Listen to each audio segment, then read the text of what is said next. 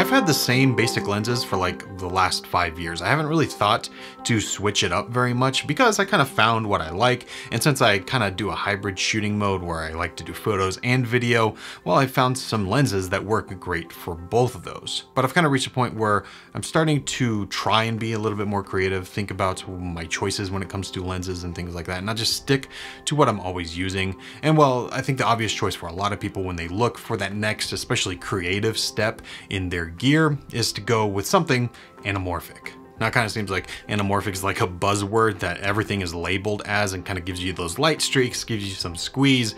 But when it comes to getting a real anamorphic lens, the options are not all that many. And the ones that are really good are super expensive. But Laowa is kind of trying to change that. And that's where the Nanomorph comes in. You've probably heard of these because they're getting really popular, but I've been using this for a few months now. Also got to say an apology to Laowa who did send this out to me, but this video is taking me forever. But I've really wanted to put it to use and get some testing done. I've used it on a bunch of different videos that you've already seen on the channel that I didn't really tell you was shot with this. But when it comes to using a more creative lens that gives you more style and just different options than what you might be used to, the Nanomorph series is, I think, where most people are going to be going. And after using this for a few months, I absolutely love it.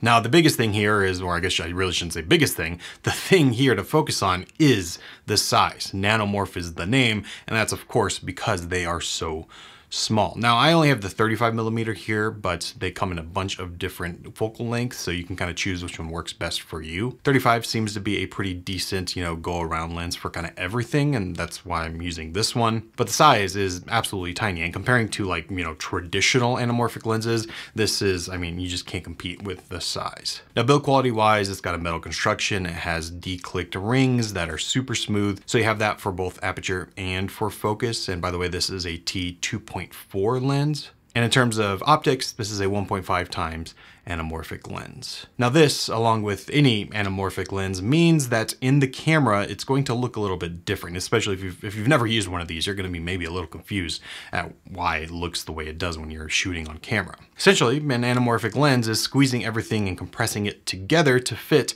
onto your sensor. Now the Nanomorph is kind of made to really work with a Super 35 sensor. And so if you, for instance, look at this shot here, it's super wide, but really when it's being shot, it's squeezed together to look like this. So I'm getting all of this width, but it's condensed onto the size of a Super 35 sensor. So that means when you're shooting, it's going to look squeezed like this, which, isn't great. It's especially hard for pulling focus. So you're really going to want a camera or a monitor that can de-squeeze that for you when you're monitoring it. Now I'm shooting on the Canon C70, which does actually have anamorphic de-squeeze built in. Although one issue that I've run into is that it only has a 1.3x and a 2x de-squeeze option instead of that 1.5x. So I actually can't see the full de-squeezed on the C70 itself. But because this is rigged, I'm using the Ninja V as my monitor, so I have that de-squeeze option there. But just something to keep in mind that, if you're using like a mirrorless camera, for instance, you're more than likely not going to be able to de-squeeze this in camera.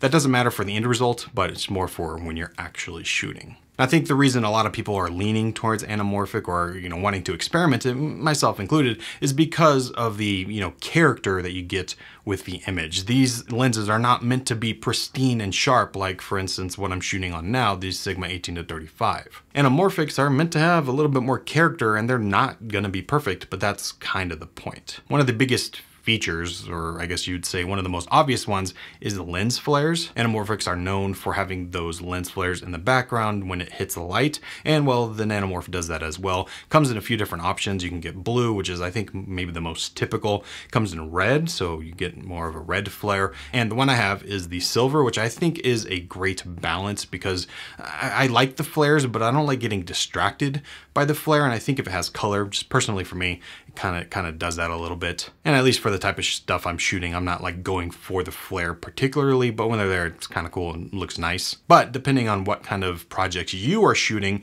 you have those options to choose from. And then of course you have the actual image quality, which again isn't going to be perfect. There is some pincushion distortion here at the edges. You definitely get some warping, and that really is part of the character, and it is something that you can adjust in post if you want to. And the background blur is going to look more creamy, a little bit more interesting. It's not just straight up blur. It has some character and texture to it, and it's something I've really grown to appreciate. The one thing I was worried about when Laowa sent this over though is the sharpness. I was worried it wasn't going to be very sharp, and well, it is pretty sharp. It works really well. Obviously, if you're stopped down all the way to 2.4, which is its widest open, it's not going to be quite as sharp as if you go up a little bit. So I find if I just go to T2.8, it kind of makes everything as sharp as I need it to be at least, but even wide open, it is perfectly usable. And you can see on screen all these test shots, so you can decide if this is something you like the look of. But when it comes to just having a little bit more texture in your images and not making them so sterile,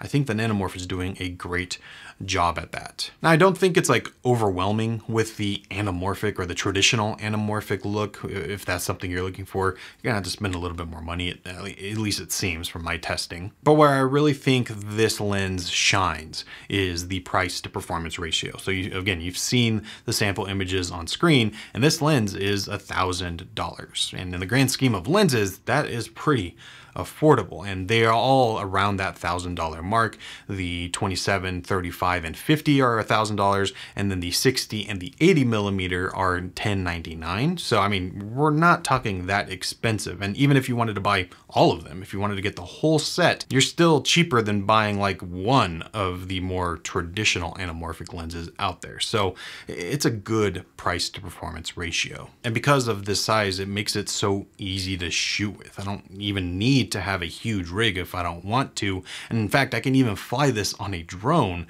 which is kind of insane. And for a lot of these shots, I was just walking around with my regular camera and just shooting. I didn't have to have a full rig. I didn't have to do anything fancy. It was just me and my camera with this lens, and it worked out great. Now, I'll leave all those lenses linked down in the description below. Again, Laowa sent this out for me to test, so I want to thank them for doing that. And sorry this video took so long to get out. Obviously, when it comes to filmmaking and creating films, the gear is not what really matters. It can affect your film, and it can help you or make it a little harder to create what you want, but at the end of the day, the gear doesn't matter. But what I've always said, and what I found, especially with something like the Nanomorph, is that it kind of kickstarts something in my brain, at least, to be a little bit more creative or think of things in a different way. And that's what I've really enjoyed with having the Nanomorph and being able to experiment with it. It's a lens that I think a lot of people are going to start using, and that I think is actually worth it. And if you're looking to dip your toes into that anamorphic world,